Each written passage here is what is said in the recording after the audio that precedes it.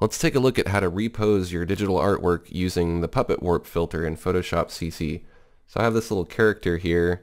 It's a dinosaur. It's on its own layer and there's no background.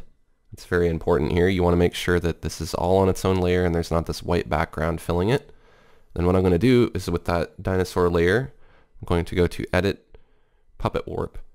Now what you want to do is you want to place pins. When you click on your artwork, it's going to put a little pin in there. It's going to tack it down, and that can be a point that you can move, or it can be a point that just stays where it's at.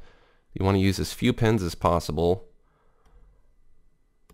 unless you want it to stay still. So here on the body, I'm going to pin all that down because I really don't want much of this body to move. I'm only going to really move this tail and the head.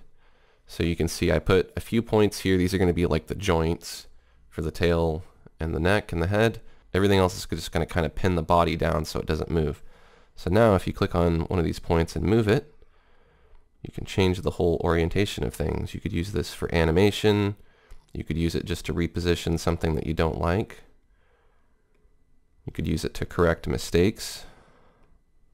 It's a very useful feature. But you can see I can really resculpt this.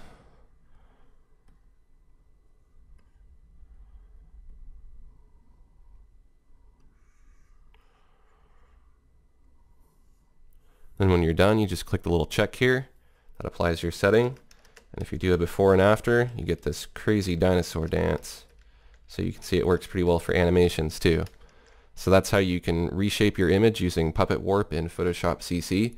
If you found this information helpful, take a quick second to like this video and share it with your friends. And don't forget to click the subscribe button to see my latest videos as they're released. Thanks for watching, and I'll see you next time.